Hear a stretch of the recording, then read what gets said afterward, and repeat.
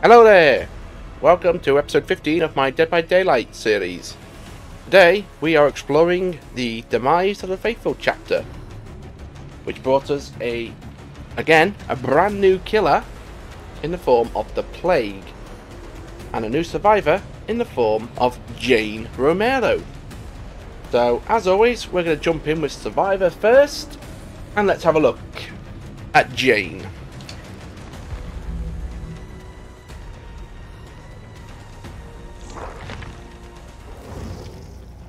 So here we have Jane Romero. Let's have a look at her backstory and her perks.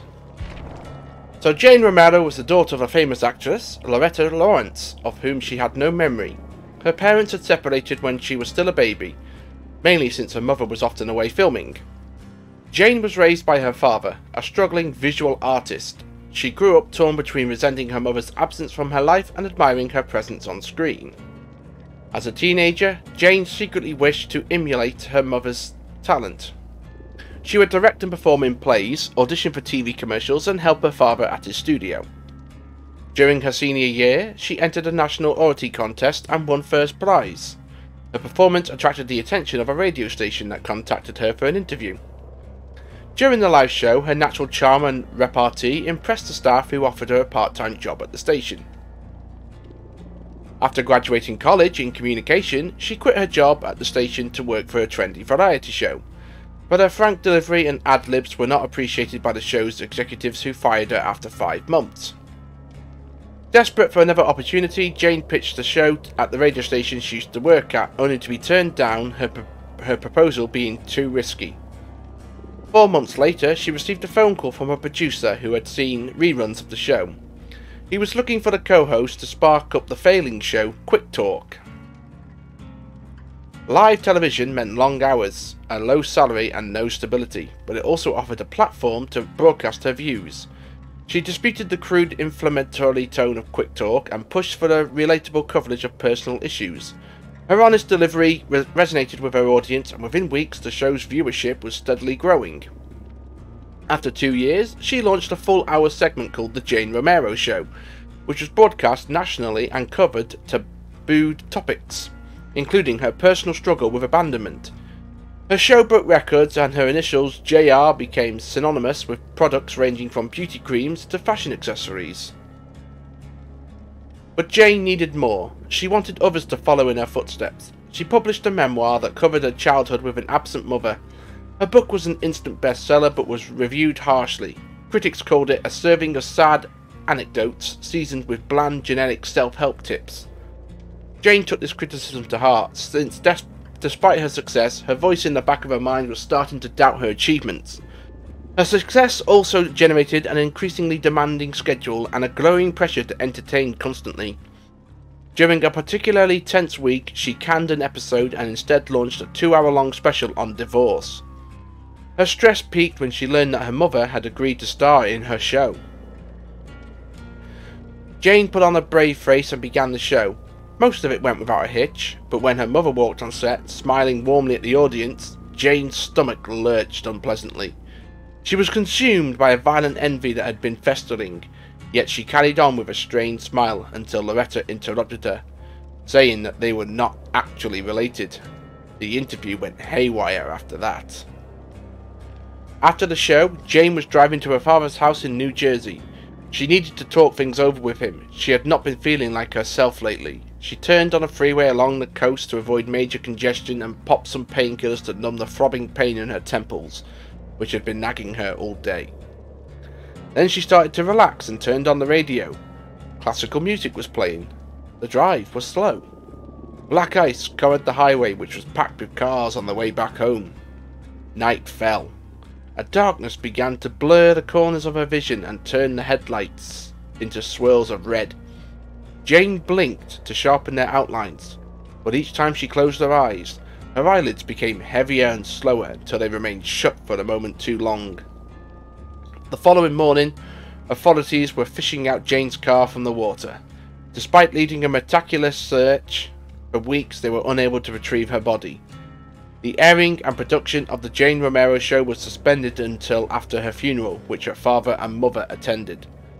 As the public grieved for Jane, there was a surge of orders for JR products and all her episodes were re-released a month later, with an opening credit that wished her eternal peace. Damn. So they all think she's dead? That's not nice. Anyways, she's considered an intermediate character to play as. Let's have a look at the perks. So we got Solidarity. Sharing painful experience has the power to heal. While injured, healing a survivor without using a medkit also heals you at 40% conversion rate. Second, we have Poised. Achieving goals boosts your confidence. After generator is completed, you leave no scratch marks for 6 seconds. And finally, we have Head On. When your mind is set, there better be no one standing in your way. While standing in a locker for 3 seconds, Head On activates. While Head On is activated, perform a rush action to leave locker to use Head On. If the killer is standing within Head On's effective range, the killer is stunned for 3 seconds, causing the exhausted static effect for 60 seconds. Head On cannot be used while exhausted. You do not recover from the exhausted static effect while running, and Head On cannot be used when you have idle crows. Interesting. So let's jump into a game, and let's see if we can survive using Jane's perks.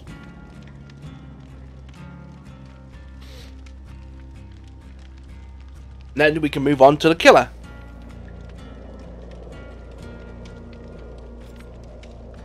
Oh.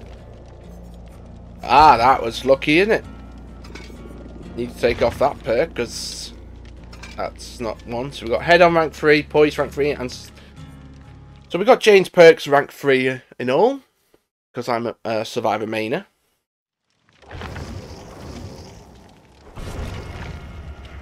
Ah, so we have Adam Francis, David King, and Jill Valentine.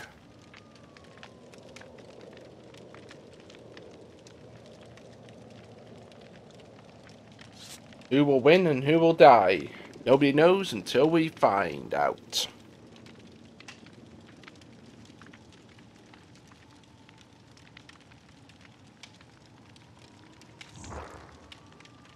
And Jill quit. Good start.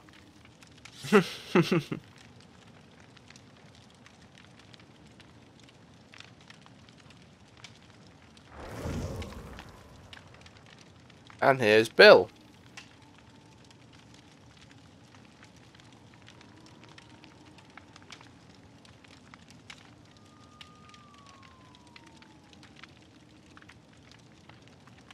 Bill, it would be nice if you readied up so that we don't have to wait 40 seconds. No? Okay then.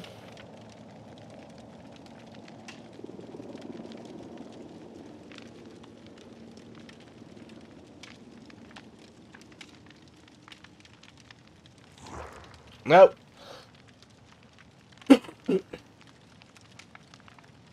That Bill's quit as well. Okay, so we have a Dwight now. Is Dwight going to ready up?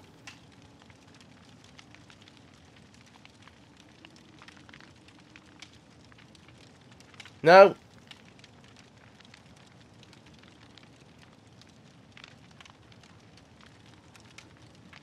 Just hit ready up, for God's sake.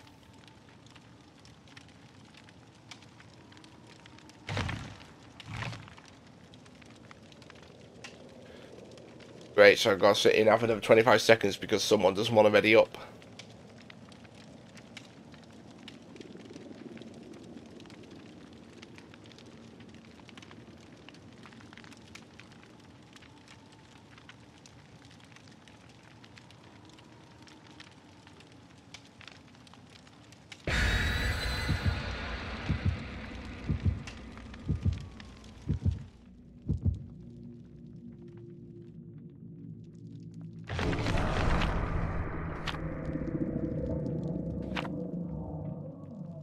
So we've got 3 sacrificial cakes.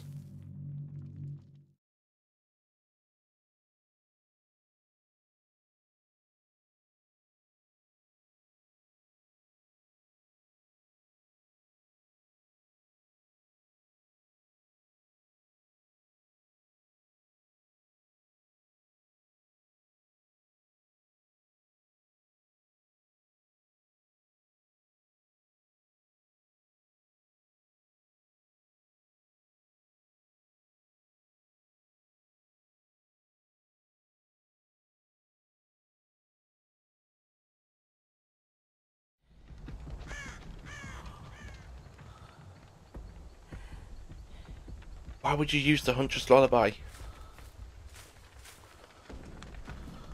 Oh my god.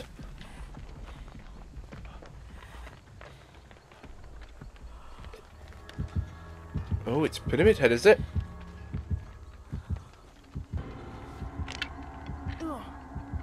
Well, I already have found some totems.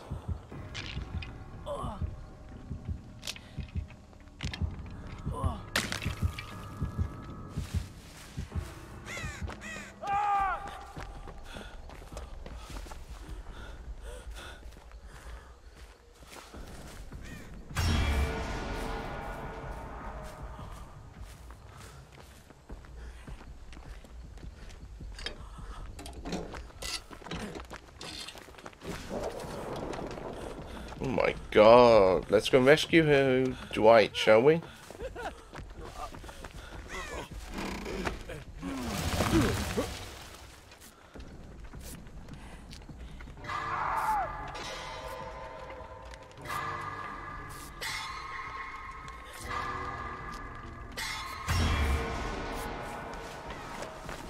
Oh, this guy's not messing around, is he? Damn, 2 people hooked and not 1 jelly's been done.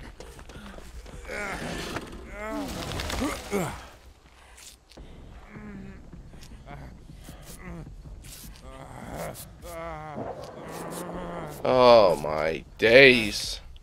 Right, can we do a generator, please, for the love of everything that is holy? Oh, really?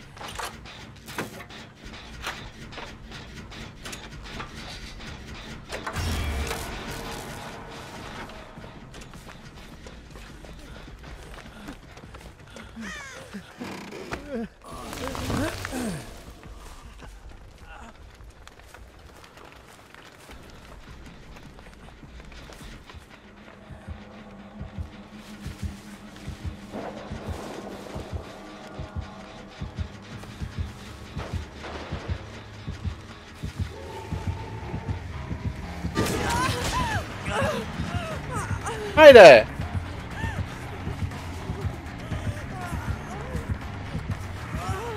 Yes, I am the only one you have not touched yet.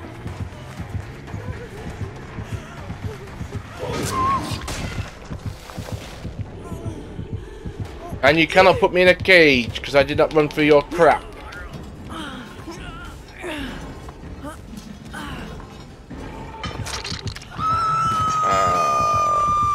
There was a pallet there.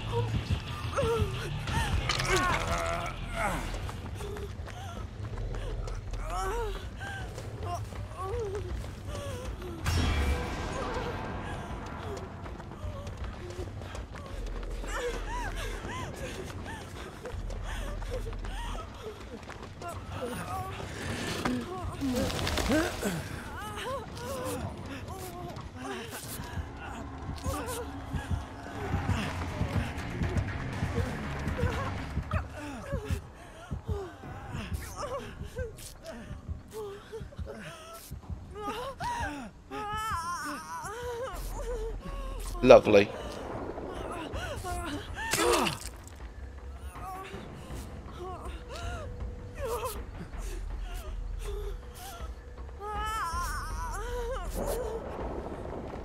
Thank you.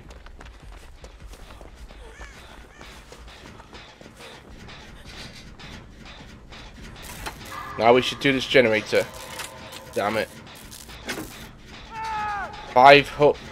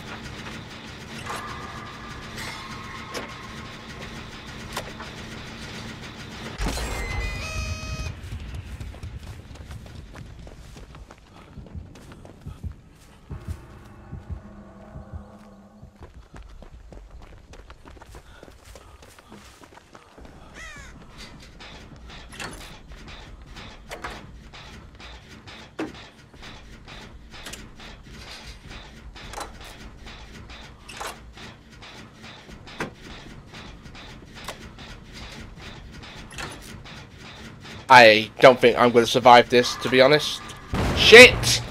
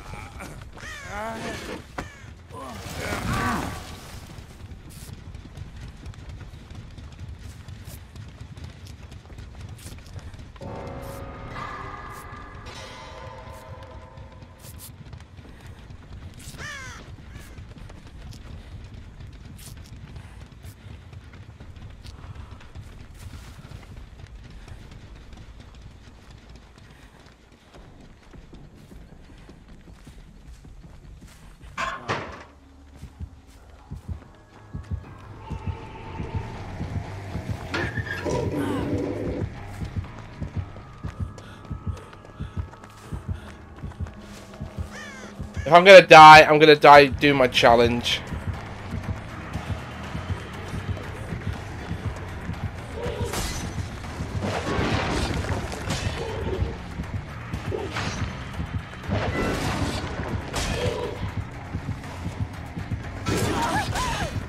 Bollocks.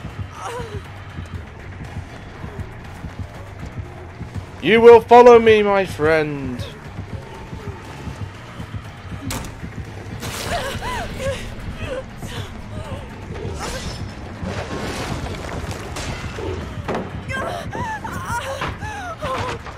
That sounds like brutal strength, maybe? I don't know. I have not escaped. How dare you lie to me, game? Oh, nice. Nice, you got me. About time. Oh. I'm in a cage.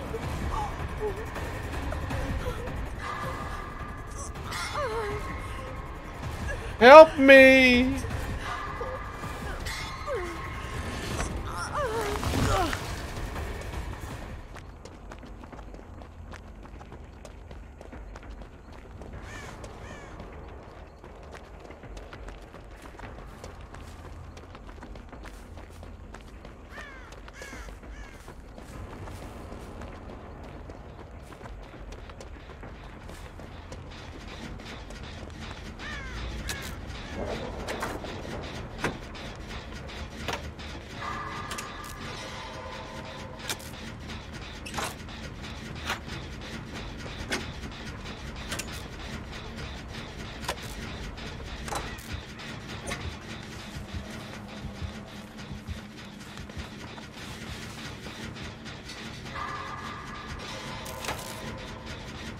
Wow, his terror radius was so close.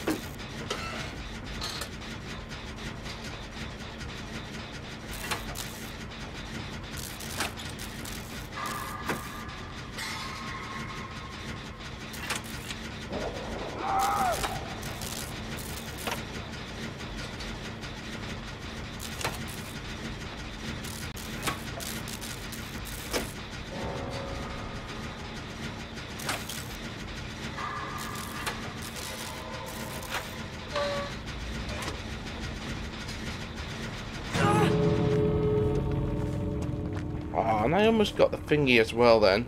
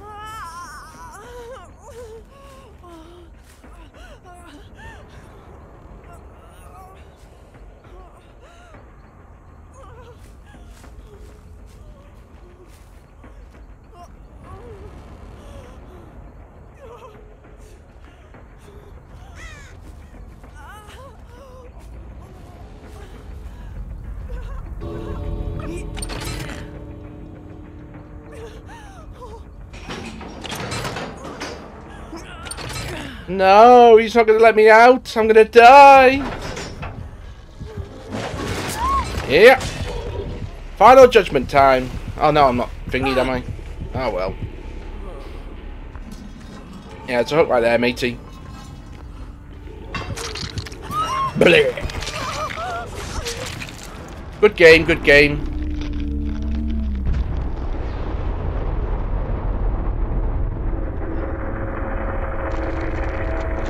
I'm the only one he couldn't Mordy.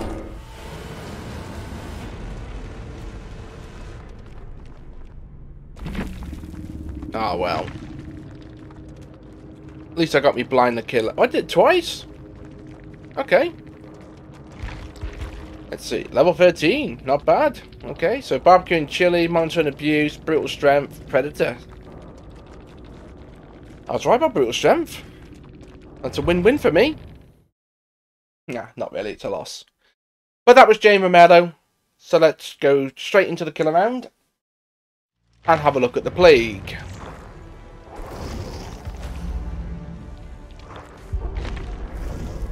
So, this is my plague at the moment. Let's have a look at the backstory, shall we? When she was 5 years old, Adiris, the youngest of a family of 7, was left on the burning steps of the Temple of Purgation at the centre of Babylon. To process her shock and sorrow, she held on to the belief that the gods had a plan for her. Her new life was one of quiet servitude. She would tend to the gardens, prepare ceremonial meals, and polish ceremonial incense burners. At night, she would pray for the sign that would reveal her purpose. When she came of age, she attended the high-ranking priest during the yearly worshipping of a sea-goat, the god of water and creation. Swinging a censer down the great hypostyle hall, she cast thick black fumes that reached the cold, towering stone pillars before dissipating. Her worries lifted, and the resulting bliss made her feel closer to the gods than ever. She worked herself to the bone each day that followed, fulfilling her duties while taking on new ones, as she aided the priest during purification rituals. The priests were more and more in need of assistance. Cleansings were being performed daily to answer the demand from outside the high temple walls, where a catastrophic plague had resurfaced. Within months, the priests contracted the disease. It did not take long before they became too weak to perform any kind of ritual. Adiris, having assisted many purification rituals, was the only one able to carry on.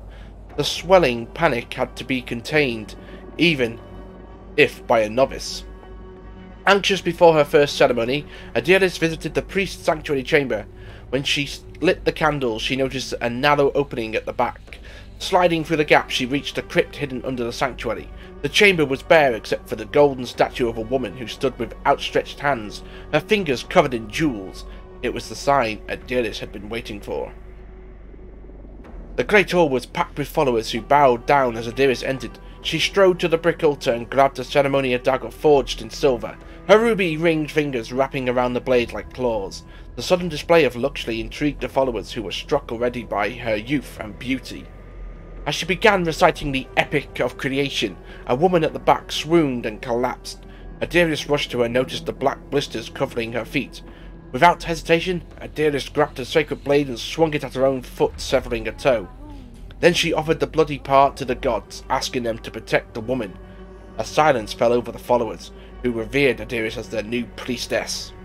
Tales of her wealth, beauty, and devotion began to spread across the city as quickly as the disease. Soon, Adiris' followers called her the High Priestess of Babylon. But her faith was tried when she showed the first signs of infection. Her cough became a mix of phlegm and blood. Her neck erupted in abscesses and her four-toed foot darkened. Ashamed of her condition, she began wearing a veiled headpiece and carried a censer that masked the rancid smell of sick and clung to her skin. Hoping to be saved, she kept performing the rituals, offering blessed water and food to her followers. But no ritual could save her. In a desperate attempt to appease the gods, Adiris banished herself from the city. She travelled north with a few followers, venturing through the cold woodlands of Urashtu until it was no longer possible to walk. They camped in a deep cave where Adiris lay in a pool of vomit. Her foot, which had turned black, was so swollen she could not go any further. Her followers and she realised the truth in that cave. They were all infected with the plague. Kneeling among her wretched followers, Adiris made one last prayer. The black fumes of incense rose into the damp air before being wiped off by a cold breeze. Neither the body of Adiris nor her followers were ever found. Many told tales of her return, but no one truly knew what fate had befallen the High Priestess of Babylon. She's considered an intermediate killer to play as. So let's have a look at the perks next. So we've got Corrupt Intervention. Your players invoke a dark power that meddles with the survivor's chances of survival. 3 generators located furthest away from you are blocked by the entity for 80 seconds at the start of the trial. Survivors cannot repair these generators for the duration. Affected generators are highlighted by a white aura. Then we have Infectious Fright. The cries of the unfaithful make your heart leap. Any survivors that are within your 10 radius while another survivor is put into the dying state will yell and reveal their location to you for 4 seconds. And finally, we have Dark Devotion. The display of your powers creates a whirlwind of panic that spreads throughout the land. You become obsessed with one survivor. Hitting the obsession with a basic attack transfers your teleradius to the obsession for 20 seconds and sets its radius to 32 meters. You are granted the undetectable status effect for the duration. The survivor with the transferred teleradius is also considered to be inside the teleradius for other purposes. The killer can only be obsessed with one survivor at a time. Finally, we have the Vile Purge power. Her condition deteriorated as the plague overtook her body. Her toes blackened, her neck mushroomed into cysts, and her throat gagged with bloody vomit. Vile Purge. Infect environmental objects and survivors with Vile Purge to create an unending cycle of sickness. Press and hold the power button, charge Vile Purge, and release the button to unleash a stream of infectious bile. Hitting a survivor will cause them to become infected. Hitting an environmental object will cause it to become infected for a short time. Survivors interacting with infected objects will also become infected. When a survivor's infection indicator is completely filled, the survivor is put into the injured state, is afflicted by the broken status effect, and forced to vomit at random intervals. Special ability Ingest Corruption. Infected survivors can heal themselves to full health and cure their infection by cleansing a pool of devotion. This action corrupts the pool, allowing the plague to consume the corruption and empower her purge. Press and hold the interaction button while next to a corrupt pool of devotion to transform Vile Purge into Corrupt Purge. This action removes the corruption from the pool. Special attack Corrupt Purge. After using the Ingest Corruption ability, Vile Purge is replaced by Corrupt Purge. And Corrupt Purge for a short duration. Corrupt Purge instantly damages any survivor hit by its stream. However, it no longer applies infection to survivors or environmental objects. So that's the plague. We're going to be playing as it. I've been searching for the game since I started reading all that. So it would... Oh, hang on, what's that? Oh, that's a doctor's perk, I'm going to need that one. So we have level 1 Corrupt Intervention, level 1 Dark Devotion, and level 2 Infectious Fright.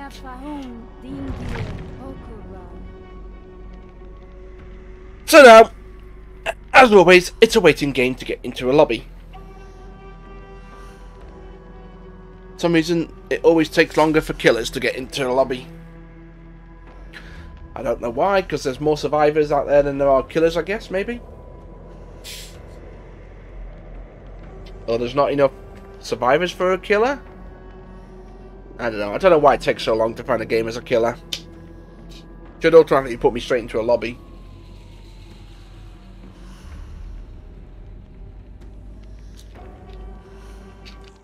And there we go. We're in a lobby. Nice. Who have we got? We got Felix Richter, Dwight Fairfield, Claudette Morel, and Jake Park. Good old JP. CM. And they're all on a different platform to me.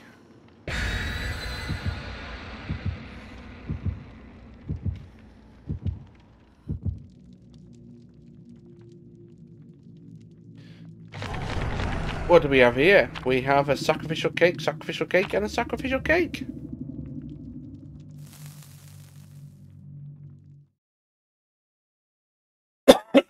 You wanted lore? Oh, you're getting it, alright. The archives has been such a big part of my life on DBD ever since I joined the team. I hope you're all enjoying it as much as the team is working on it. Is for you. Who is this mysterious observer, after all? I would like to know that too. Cheats are never fair, and it's my job to eliminate them. Oh, look, that's the curtain call chapter.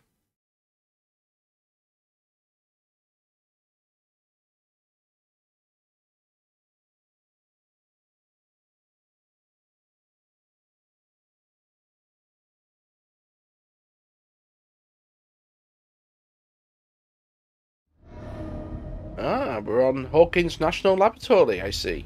Oh god, I can't see.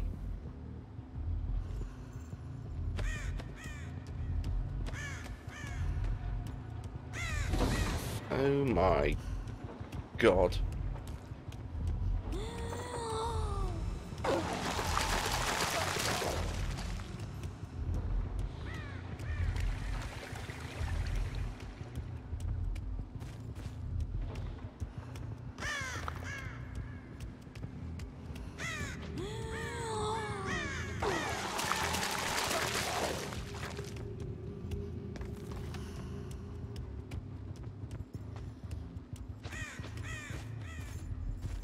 I forgot all about the one upstairs.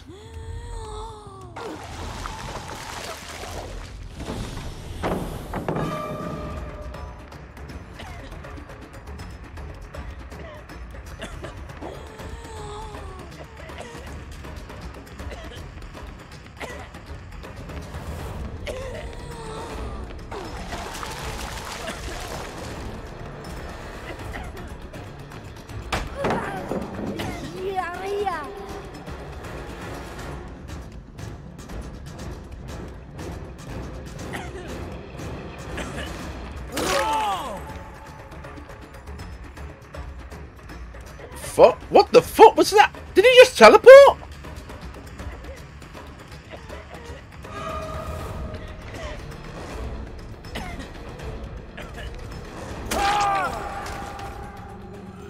Oh, hello.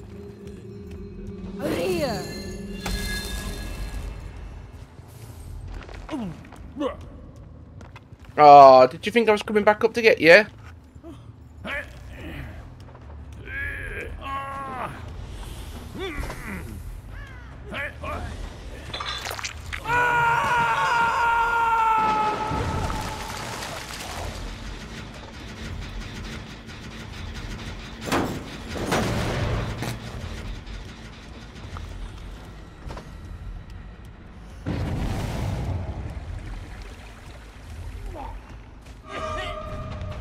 No.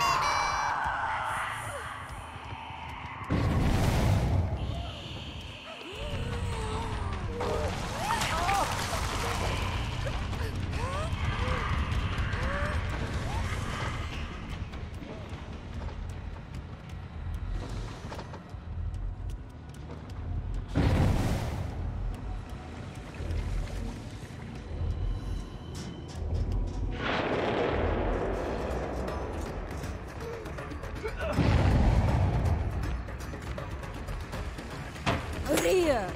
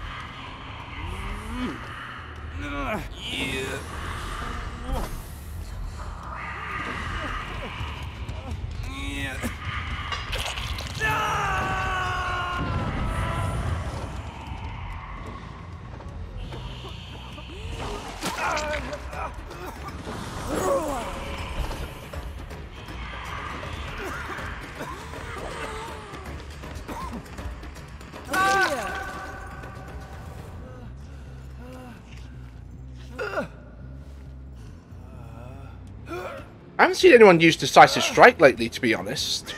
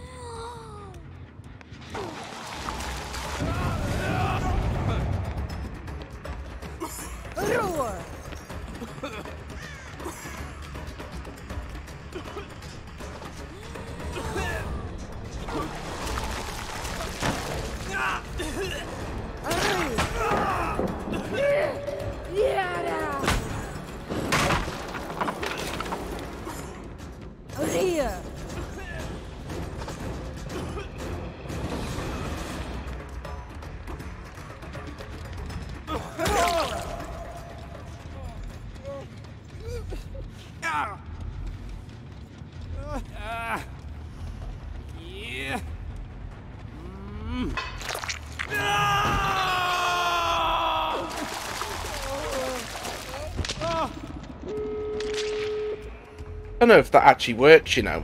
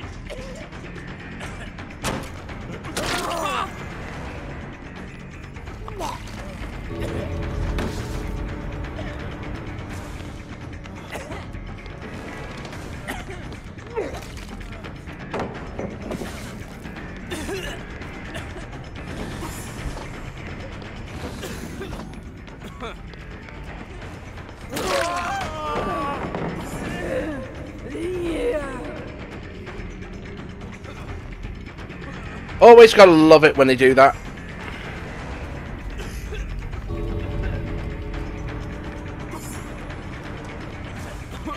No! God damn it. Oh well. Claudette's probably at the other exit gate. Lovely jubbly, camping around. Either that or she's looking for the hatch. Or sat on it.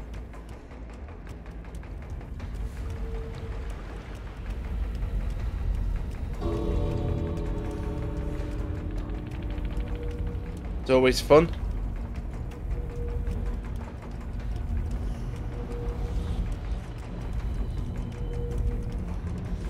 Damn, where was that?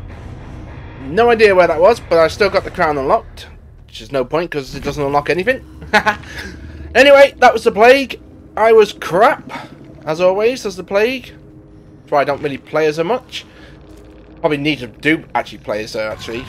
Get a lot better. But yeah. So we had some... Ooh, we had a nice level 8 there. Not too bad. So, that's the end of this episode. Thank you all for watching. If you liked it, hit the like button. Let me know in the comments what other games you'd like to see me play in the future. And subscribe for more videos. But until 2 days' time, I'll see you then in my next video. Bye for now.